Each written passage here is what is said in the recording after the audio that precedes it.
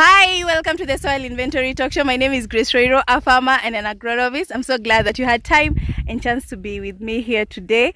So I'm at the field with James and Anne. Hi Grace. Hi James. Hello. Peleze, tunafanya nini hapa leo? Today we are here. We are back at this field. We were here a few weeks ago, and this time round we've come to check the prevalence of weeds, check whether it's time to do herbicide spray. And what we have found, we are amazed by the results. The maize is doing great. Just a reminder, this is a CA farm, so no disc plow was put here. It was just a ripper. Then we planted. So the maize is doing quite well compared to last time. After doing the herbicide spray, we also plan to supplement with some foliar sprays, just to make it greener and more vibrant and more vigorous. So James explaining what we are doing here at the field, I would want him to clarify a few things. He's an expert in CA, as he says, that's conservation agriculture, and I'll allow him to say a few things about conservation agriculture. Yeah, James, hi. So what are the benefits of conservation agriculture? Conservation agriculture, I can start by first of all explaining what are the principles of conservation agriculture, and the first and the most important principle is the principle of minimum tillage or minimum soil disturbance. That is the most fundamental principle. So that means that we will only disturb the soil for the purposes of placing the seed and the fertilizer. So the soil is only disturbed where we plant. So in this field, that's what happened. We only opened up the soil where now we planted the maize, and the benefits are amazing when it comes to minimum tillage, because much of the water that was underneath the soil was still retained. So when we planted, the soil still had some moisture. After we planted, now that the soil is loose where now we are planting our maize, we find that there's a lot of water percolation in that particular line, because the hard pan has already been broken. So a lot of water is stored in the soil, and this soil water is what is used to maintain or to sustain the crop during now the dry weather. So the maize is doing quite well.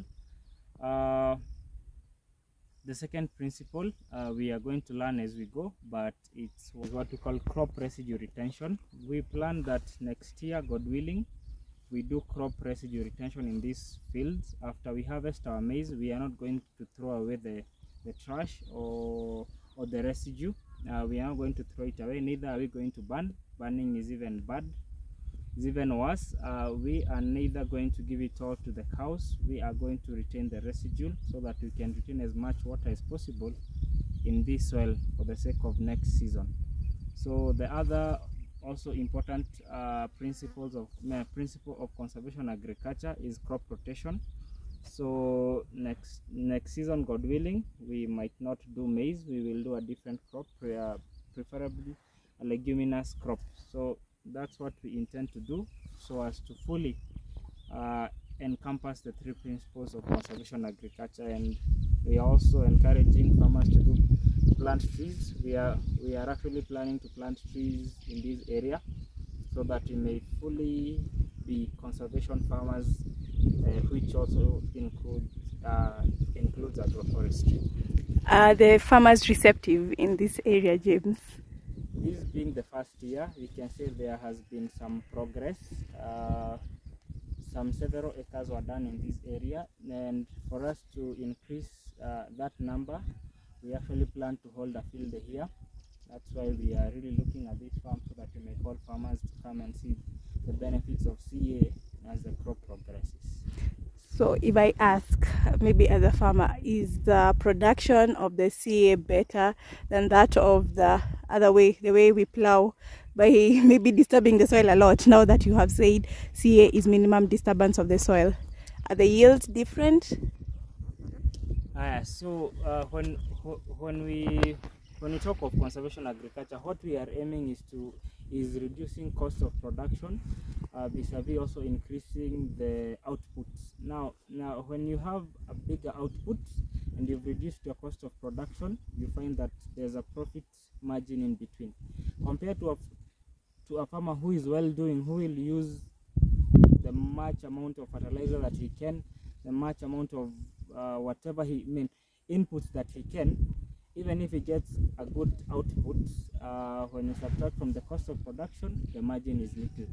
So CA is actually promoting very low cost of production, given that you will only require very few inputs for you to achieve a higher output.